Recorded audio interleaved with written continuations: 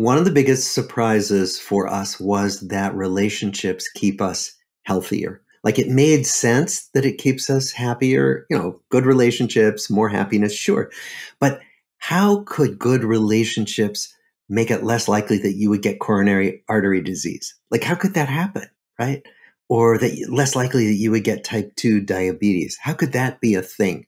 And so this next frontier, well, it's a current frontier, is we're studying how that works.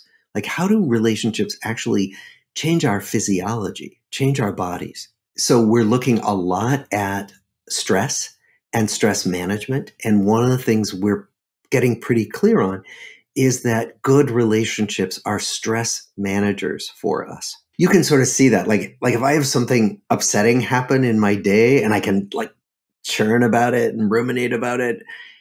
If I go home and I talk to my wife or I can call up a friend and I can really vent, I can literally feel my body calm down.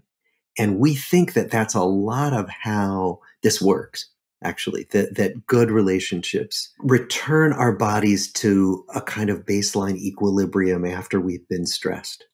And since stress is a normal part of life, we want those stress regulators in our lives.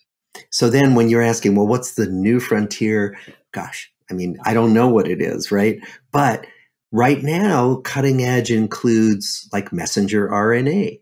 It includes the systems that turn genes on and off. So it's not just knowing which genes control happiness, which we may never know, actually, because there are probably thousands, if not millions of genes that do. But then it's also seeing how different kinds of proteins get made or not made depending on which genes get turned on and off in our bodies. And so I think that's going to be one of the frontiers as we develop better ways of looking at the brain while it's functioning.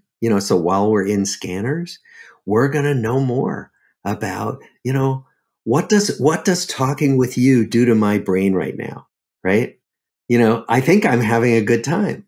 And there are things that I know annoy me where I don't have a good time. What does my brain look like? And as we get better and better at visualizing brain processes, we're going to know more.